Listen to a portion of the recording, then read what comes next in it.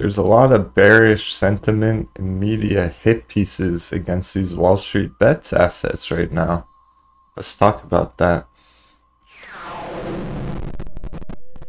This is a funny little article from bazinga.com. I don't follow this website, but it says, looking ahead, analysts are expecting AMC fundamentals to bring the stock back down to earth within the next 12 months. Average price among 7 analysts covering the stock is $2, suggesting an 81% downside from current levels. So we're covering both sides of the trade here. This is the bearish sentiment against AMC right now. And here's the charts. This is a daily chart for AMC.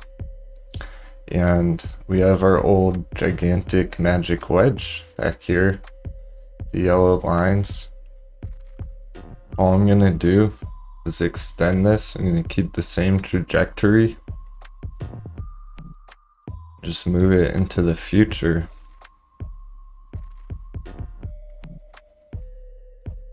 I can bring it up even higher to some of the next target areas. And what that does is gives us a little room for bullish accumulation to be happening right here. This is an interesting candle, guys. We had an indecision right here the other day. And we actually have somewhat of another one come through right now. So there hasn't been any major changes, any significant trend changes or pattern changes here. It was deceiving. There are false signals on the lower time frame charts. I'll talk about that in just a second. But for now, on this chart, it looks good the further you zoom out. Also on the indicators, we have seen our fifth bearish momentum candle come through. 1, 2, 3, 4, 5. We were on the fourth one last time, expecting a fifth. And with the last opening being somewhat red, that was a fifth bearish bar right there. Now that's through. Just like back here when we saw 5 of them come through. I would anticipate some sort of bullish momentum coming through now in the near future. So we could be very close to a bottom according to this indicator. It's also getting more bullish on the shorter time frame. So the 2-hour chart or the 1-hour chart is green. 30 minutes green. 15 is green as well. So the AMC indicators are bullish on the short to mid-term. So now this is our day trading chart. Speaking of the short to mid-term, so I'm going to zoom out a bit, and since the price is currently below this long-term support line, the yellow one, I'm going to go ahead and readjust that because we like to be flexible when things change. And our lines are not going to be perfect all the time, so I'm going to just drag it slightly lower to match up with where we wicked down just the other day. Right here. And that still lines up very nicely on the higher, the previous action down here. So I may even raise this just a little bit, something like that. And there we have it. That's a nice long-term support trend line for now. And when we draw it like that, it is indeed holding still. Now, zooming in, so things get even more interesting. because there was a slight break of a trend line here, like so, and the price started falling through a little bit. However, still very much within our accumulation box. This is bullish accumulation, that's why it's the color green on my chart. This isn't a bearish box, and it wicked down. Be careful with stop losses right now. It's tricky to manage stop losses on this kind of volatility. So it faked a lot of people out right there once more, just like back here. And it appears to be a bear trap. So the price is currently much higher than where that wick came down.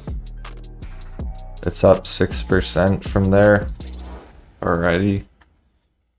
And it is looking to continue because on the shorter time frames, day traders, because it is on top of these moving averages. So this looks bullish right now on shorter time frames and higher time frames. Okay, I like the way this recovery is playing out. We're seeing a lot of up and down. It's getting very tight now, and the long-term support is still holding, so stay calm, hold strong.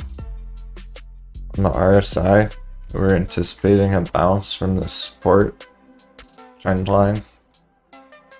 We're seeing that now. It is extending beyond the mean back up towards overbought territory. So if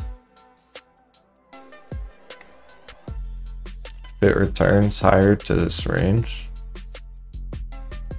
then the share price should also be climbing pretty substantially by that time.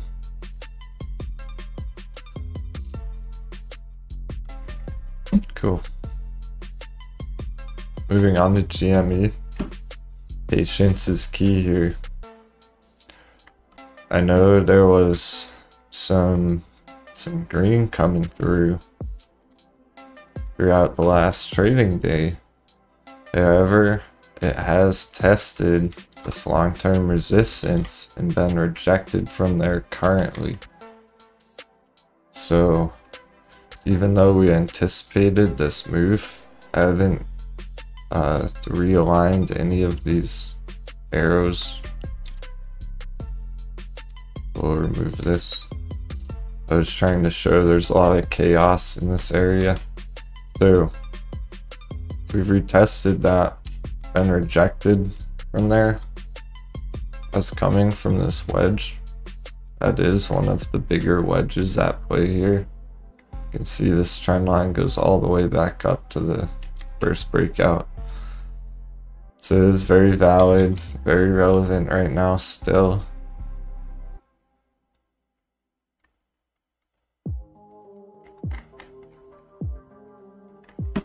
And even though the price is pushing higher, it's climbing higher, it's still underneath. So at the time being, there's no kind of confirmation here on an extended breakout coming forwards. It's going to take a little more time. As you saw right here, even if the price does break back out, we need to see some kind of support holding here going forwards off these moving averages.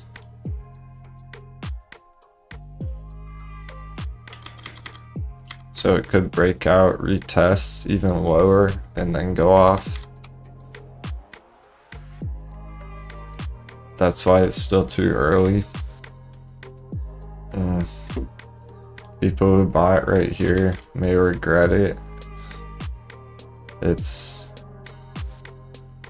at the moment the chart continues to be bearish until the price returns back to this area, and it has to hold up there.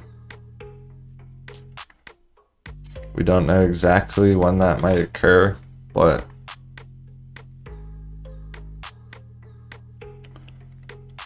we do have this other resistance over here as well. So there is a nice bullish long scalp in the making here, potentially, off this buy box.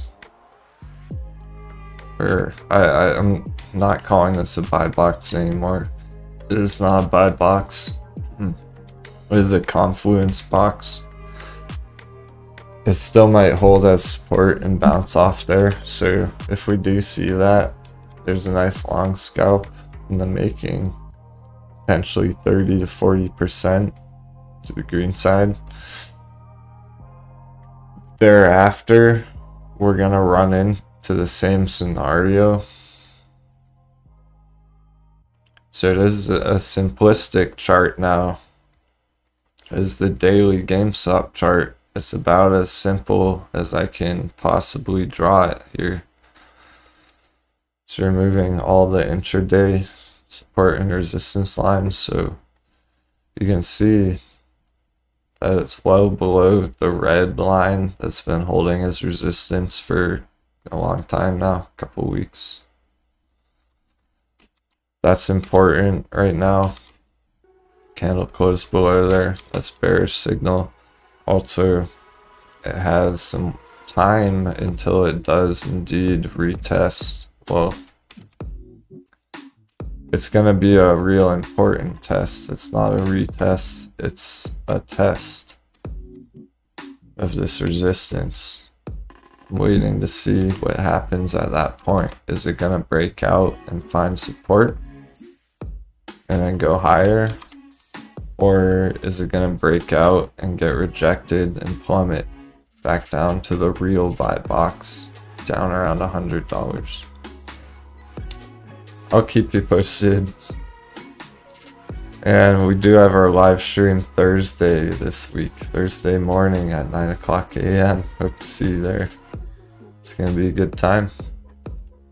Expecting a lot of volatility in the markets.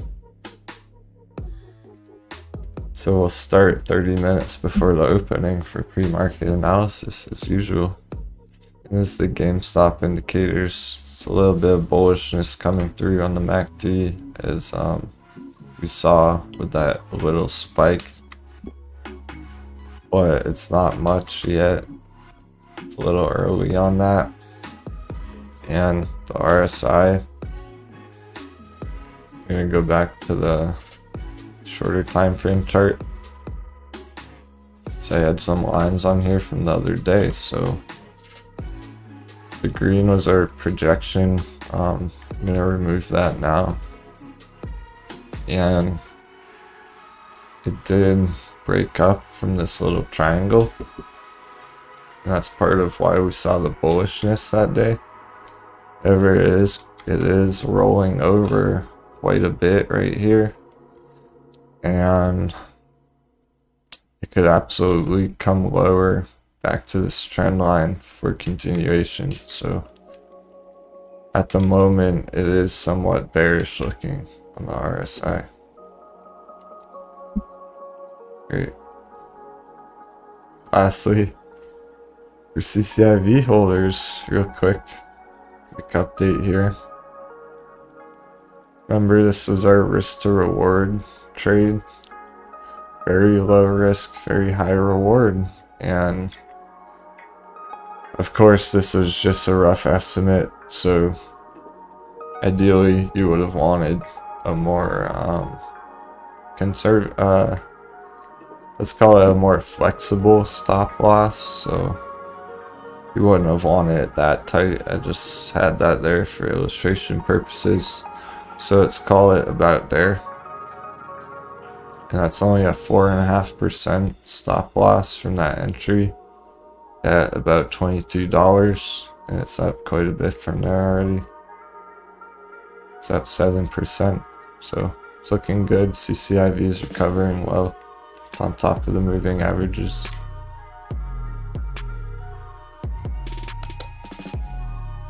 Happy trading. Till next time. Take care.